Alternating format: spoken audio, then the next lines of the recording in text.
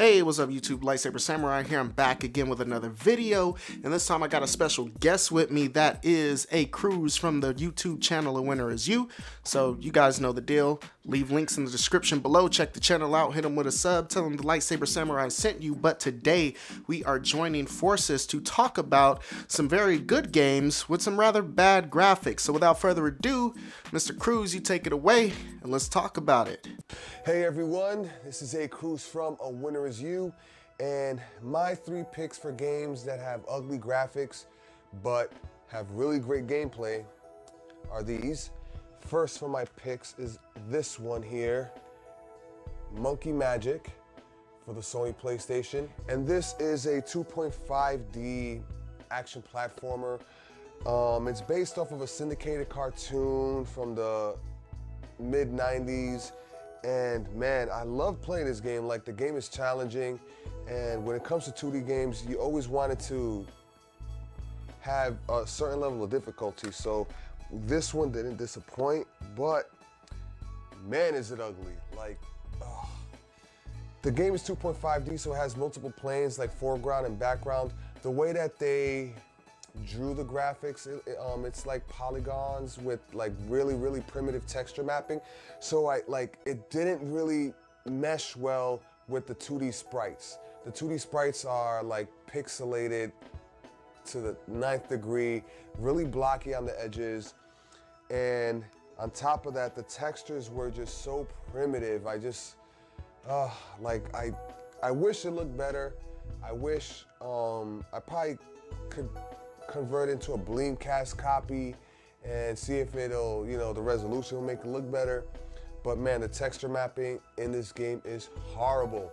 Okay, so for my first game, I am going to hop on the Xbox 360, and this is one that we mentioned on the channel before. Definitely a true hidden gem on the system and fantastic real-time strategy game by the boys at Atlus, and that is Operation Darkness. Now, this game takes place during a fictional version of World War II, and you play as a group that's, basically sent down to bring down the Nazi regime.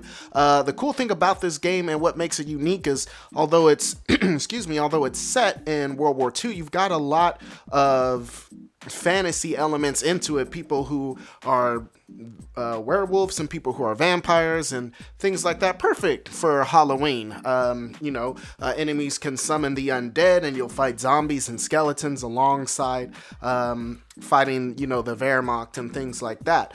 Most of the weapons are conventional World War II era. You've got Mosin Nagants, M1 Garands, Lee Enfields, all of the, standard flavors of weapons that we use in the Call of Duty games. But in addition to that, you also get access to things like transformations and using magic and superpowers and things like that. And that really mixes the game up, and it's a ton of fun to play. It actually kind of reminds me, I mentioned this before, that reminds me a lot of Valkyria Chronicles on the PlayStation 3. And so, yeah, this is all in all a great game. The graphics, however, are very poor in my opinion, and just lazily done. I mean, you can see them here. You can look at the resolution. It looks like a PlayStation 2 game. It doesn't even look like a 7th generation game. Poor textures and kind of drab colors throughout, but that was kind of common during the generation. But all in all, still, the graphics aren't enough to bring this game down, in my opinion. This game is fantastic, and unfortunately it's rising in price. I was able to snag it up for about $5 about a year ago, but now this is hovering around the $40–50 mark again. So if you see it, and especially if you see it for cheap, definitely pick it up. It's definitely a worthy addition, especially if you're into real-time strategy games. I'm not sure if anybody really talks about this one, but this one is Under the Skin from Capcom for the PlayStation 2. Now, man, this is a really good game. Like, the reason why I like this game was the idea of it. Like, you play as an alien, you take over people's bodies, and you have to perform like these little practical jokes to get money and stuff like that.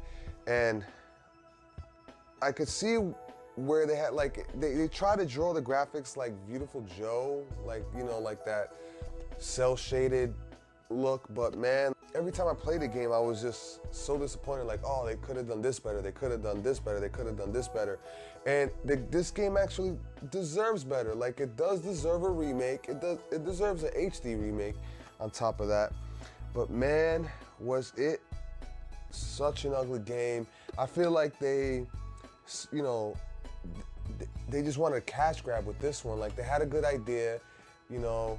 It looked like, I don't know if Clover Studio were the ones that developed this, but it looks like they used their engine, but they really didn't use it to its full capability, or they handed it off to another studio, you know, inside the company to take care of this product. But man, it's a great game. I don't know, if you find this game out there, I suggest you pick it up because it is a really good game. But man, you know, it's really ugly. Okay, for the next game, I'm heading to the Dreamcast on this one, and this is still a game that I have tons of fun playing even today. A fantastic beat 'em up all around. That is Star Wars Jedi Power Battles. This also came out on the original PlayStation, and that's where I played it most at as an adult. And once I started collecting for the Dreamcast, this is one of the first games I picked up.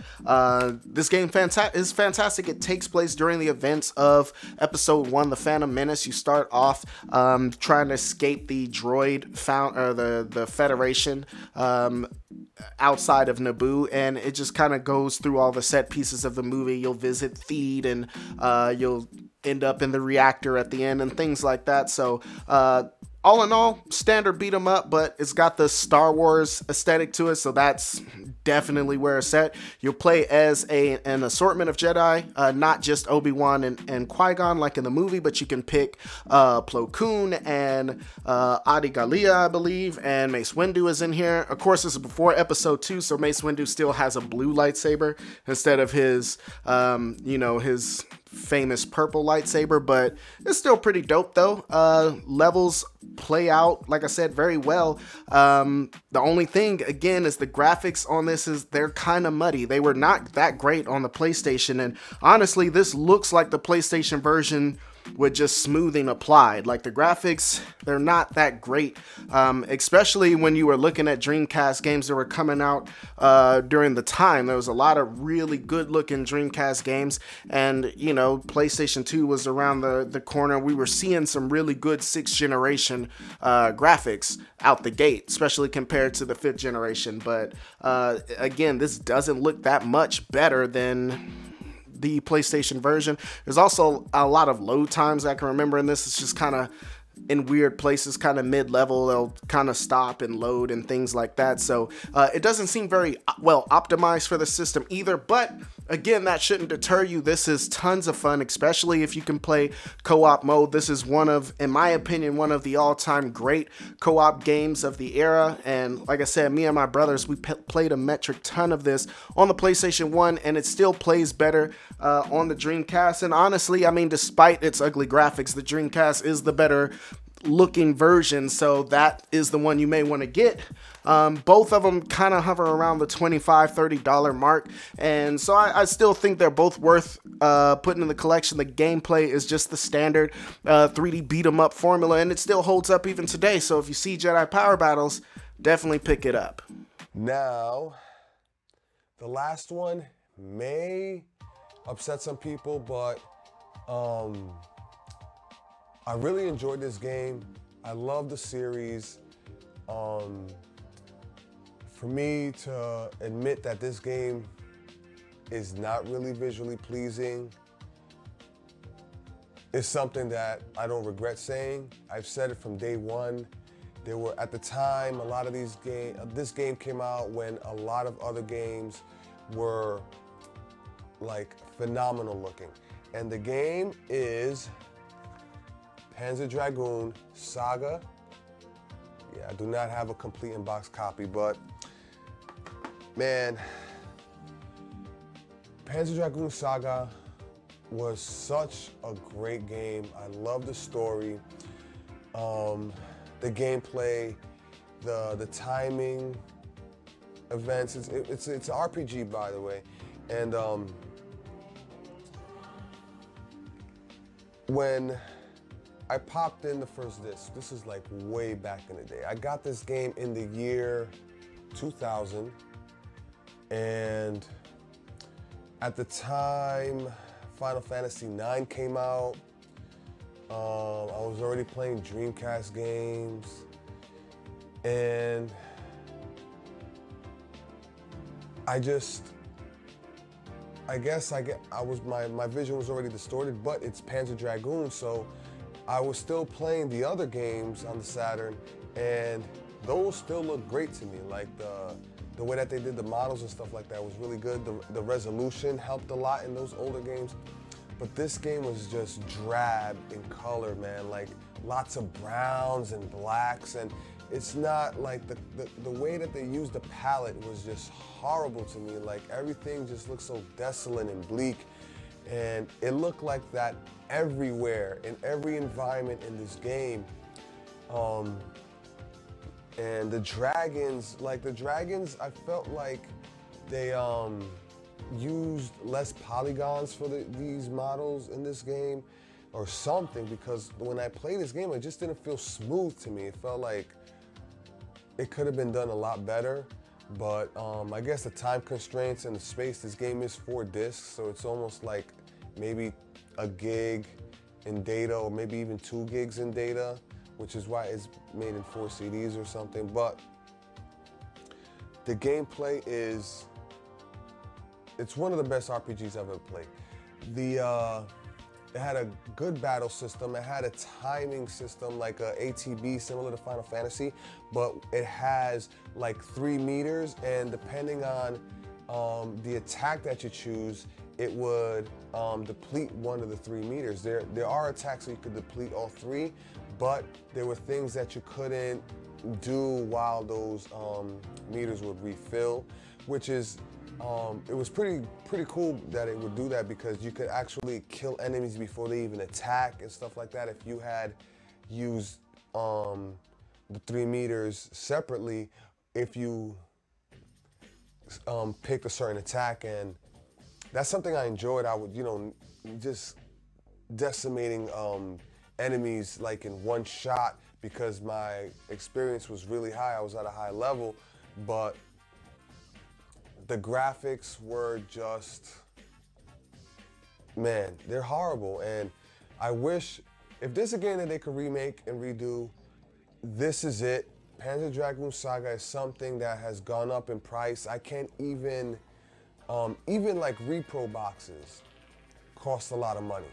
And it's like, I just wish that they would remake this game and really give it the visual fidelity that it deserves, you know what I mean? It's just something that I have been wanting for years, and maybe it could happen, but as the original game, it actually looks worse than Panzer Dragoon 1. To me, Panzer Dragoon 2 is the best looking Panzer game on the Saturn. My all-time favorite is Orta, but this one is not as visually appealing as the first 2 on the Saturn, but it actually does play a lot better. It is a different genre. The first 2 are shooters, as everybody knows, but man, if there's a game that really needed a remix, it's this one. But I guess, yeah, I don't have any other games, but if anybody has any suggestions, let us know.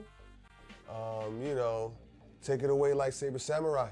Okay, and for my last game, we are heading over to the PlayStation 3. Again, another hidden gem for the system. I was going to save this until a hidden gems episode for PlayStation 3 that's coming up, by the way, but I couldn't hold it. This game, in my opinion, the Dead to Rights series, and it came to the PlayStation 3 and the 360, and Dead to Rights Retribution. This is a game that kind of fell under the radar. I think people just stopped playing the series after Dead to Rights 2, but this one is a really good game in the series. I really like the variety of gameplay styles all wrapped up in one. So it's basically, at its heart, it's a third-person person shooter, but there's a lot of beat 'em up and fighting elements in it. The hand-to-hand combat system is pretty well fleshed out, so you can counter incoming attacks, and you've got a nice little dodge to dodge attacks and a plethora of combos. You got throws, you can take enemies prisoner and kind of, you know, hold them in submission, things like that. So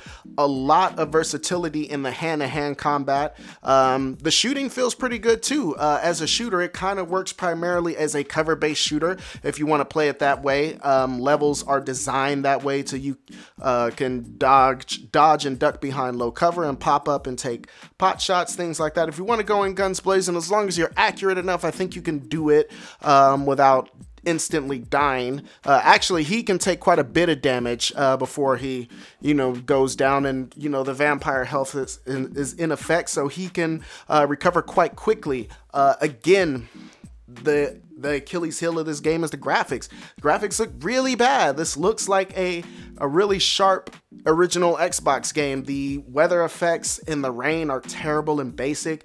Super drab colors, again, I think to hide a lot of the technical limitations. That being said, the art style, I do like the art style of the city. It kind of reminds me of Batman Arkham City, if you can believe that, but again, just a bastardized version of it. The graphics are not very good at all. The animations are kind of stiff, and the animations aren't well done, and the voice acting is kind of meh. But again, just looking at the core elements, the fighting of it, the shooting of it, playing as Shadow the dog and his kind of stealth elements, and even when you take control of the dog, it's fun to run up on people and rip their throats out. Like during gameplay, when you're playing as the, I think his name is Nick, I can't remember. When you're playing as the cop, you can sick your dog on people. You can have them growl, and you can have them speak loudly to kind of intimidate enemies before you engage in battle, things like that. So they thought of a lot of cool ideas. It's just, unfortunately, the production values weren't up to snuff, and it just seems like maybe they just didn't have the budget to really make this game great. But again, that shouldn't stop you from picking this up. This is a super cheap $5 game that may rise in price someday, but honestly, with this one, I highly doubt it. I think most people are just going to continue to pass this one by, but their loss is your gain. If you see Dead to Rights, go ahead and give it a spin. Okay, guys, so I do believe that's all I got for you, but let's talk about it in the comment section below. Questions, comments, concerns, threats. What are some games that you think are really good but just have poor graphics? Again, Mr. Cruz with The Winner Is You, thank you for collabing with me on this. Had a lot of fun discussing this with you in the chat and coming up with some games to talk about. Again, links in the description below for his channel. Please go ahead and head over there. Give him a sub. He's got some really great content on his channel. But if that's it, then I do believe that's all I got for you guys. Lightsaber Samurai out, and peace.